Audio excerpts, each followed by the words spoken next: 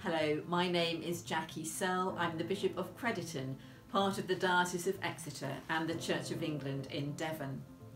The prophet we're thinking about today is Ezekiel. Ezekiel was speaking to God's people when they were exiles in Babylon.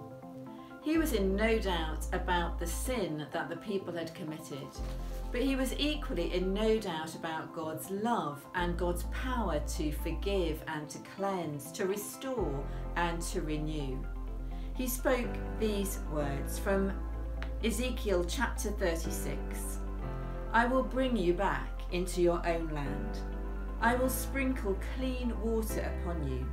A new heart I will give you, and a new spirit I will put within you.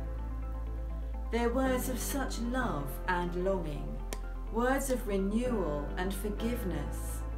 It's like standing under a waterfall of God's love and mercy. I will sprinkle you with clean water. This is the longing of God for us and the longing of our hearts for God. Lord, help us to look for those moments of restoration, forgiveness, mercy and joy in our daily lives. We turn to you again.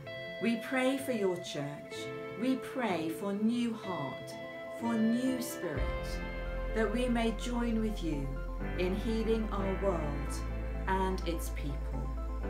Through Christ our Lord. Amen.